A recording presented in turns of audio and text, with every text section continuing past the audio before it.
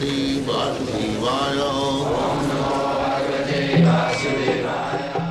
Vandeham Shri Guru Shri Juta Padakamalam.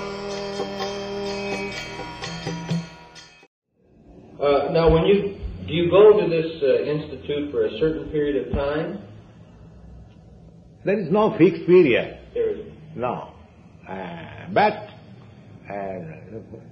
say for me, I was trained, my father was of this line. Oh, your father did? Oh, yes. My father trained me from childhood. Ah. Yes. And then I met my spiritual master in 1972. And I was initiated in 1980. On the whole, there was a background. Because as I told you, 80-90% people are Krishna conscious, my family-wise. Easy.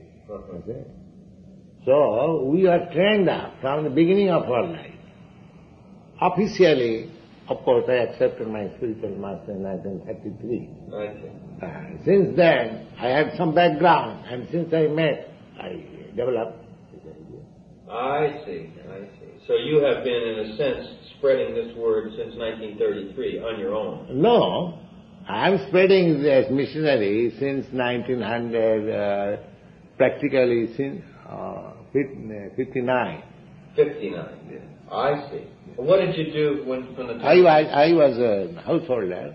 I was doing business in medicine. Formerly, I was manager in a big chemical farm. But I was cultivating this knowledge. Although I was householder, I was publishing this Back to Godhead. Oh, you were publishing that? In India. Oh, I see. Yes, I started in 1947. Yeah. Under the order of my spiritual master. So whatever I was earning, I was spending. Mm-hmm. Yes, I was not getting any return, but I was distributing. Mm-hmm. So I was doing this business since a long time.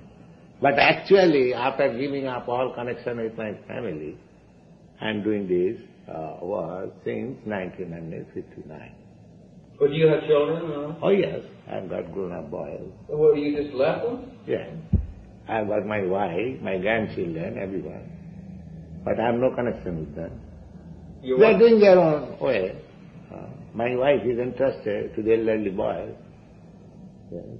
Well, I find that sort of difficult to assimilate, to give up your family and just sort of say, see you later. Yes, that is the Vedic regulation. Everyone should give up family connection at a certain age, after the age of 50. One should not remain in family life. That is Vedic culture. Not that up to death one is in family wise. No, that is not good. Can you explain? First of all, a boy is trained as brahmachari, spiritual life. Then he is advised not to enter family life. But if he is unable to control his sex life, he is allowed. All right, you get yourself married. Then he remains in family life. Say he marries at the age of 24 or 25. In 25 years, let him enjoy sex life. In the meantime, he gets some elderly children. So at the age of 50, the husband and wife goes away from his home. And they travel in all places of pilgrimage, just to detach them from family affection. In this way, when the man is little more advanced, he asks his wife that you go and take care of the family, and your sons grown up, they will take care of you. Let me take sannyas. So he becomes alone and preaches the knowledge which is there. This is Vedic civilization. Not that a man should remain in family life from birth to death. No. In Buddhism also, there is compulsory regulative principle that a Buddhist must have become a sannyasi at least for 10 years. Yes. Because the whole idea is how to attain spiritual perfection. So if one remains in family life encumbered, he cannot make any spiritual advancement.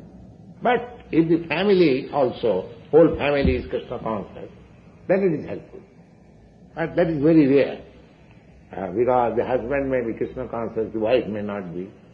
But the culture was so nice that everyone remained Krishna conscious.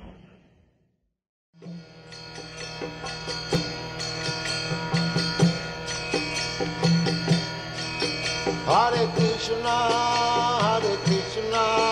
Krishna Krishna, Hare Hare, Hare Rama, Rama Rama.